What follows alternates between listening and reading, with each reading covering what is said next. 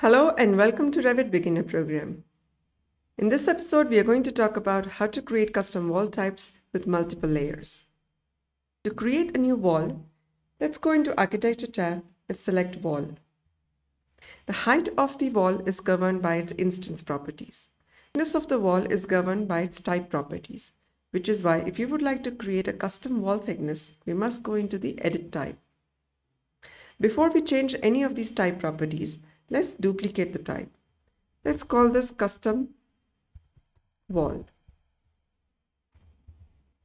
Let's go to structure parameter and edit the assembly of this wall.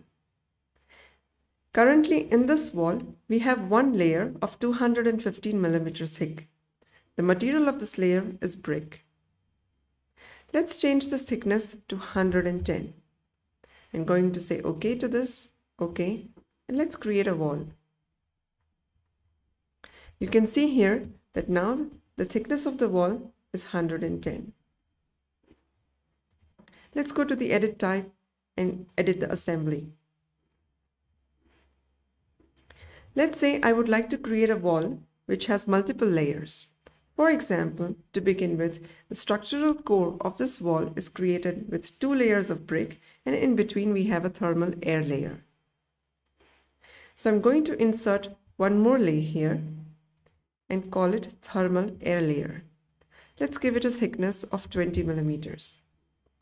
Let's choose a material for it, maybe air. I'm going to add one more layer, which is my structure layer. I'm going to give a thickness of 110. To assign this layer the same material as row 4, I can copy this material's name and paste it here. Now this wall has 3 layers, 2 brick layers of 110 millimeters, and in between we have a thermal air layer. When you are assigning functions to these layers, the layer names are followed by the numbers in the bracket.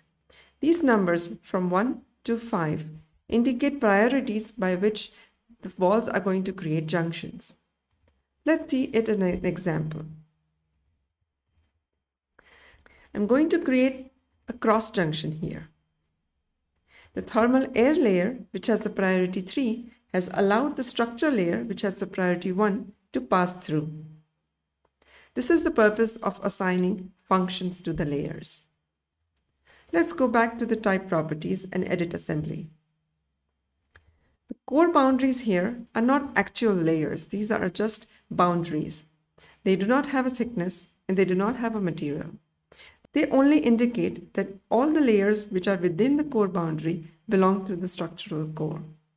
All the layers outside the core boundary are not considered as part of its core. Let's say if you would like to add a plaster on the exterior side. Let's give it a function as substrat because it's a substructure for the finishes to come. Let's give it a thickness as probably 20 millimeters. Let's give it a material.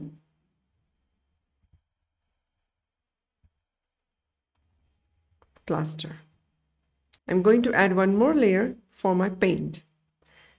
For the paint, we have 2 options, finish 1 and finish 2. Typically, finish 1 is used for exterior side because it has a higher priority than finish 2. This is because when an exterior finish and interior finish comes together at a junction, the exterior finish gets a higher priority and the finish 2 will let it pass. So for exterior layers, I'm going to use finish 1. The minimum thickness for any of these layers has to be 0.8 millimeters. So I'm going to give the paint layer 1 millimeter thickness. Let's give it a material.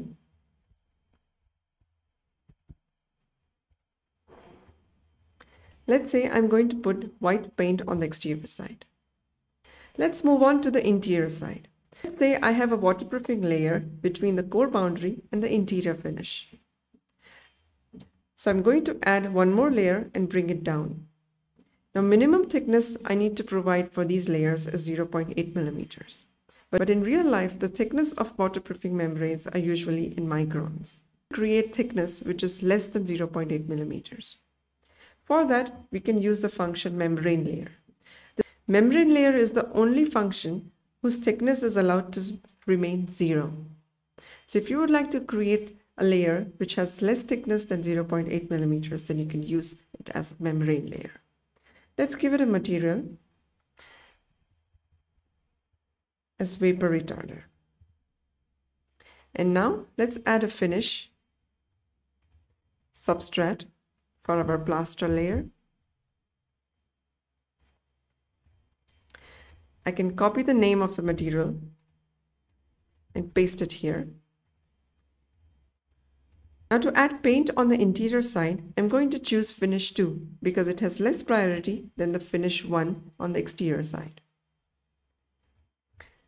The thickness of this is 1 millimeter. And let's give it a different color this time so we can see the difference between the exterior and interior paint. Let's say OK to all of this.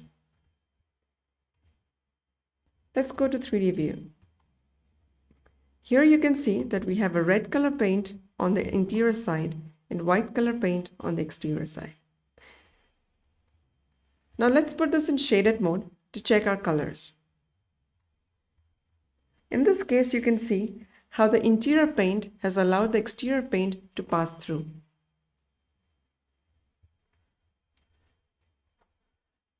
By assigning the functions in correct order with correct priorities, we allow Revit to create junctions automatically. For example, this T junction or an L junction or a cross junction like this.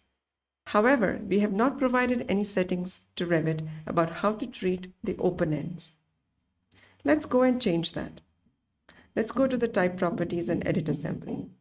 Here we have two options: how to deal with open ends and how to deal with inserts. For example, if you insert a door or a window, how to deal with those junctions.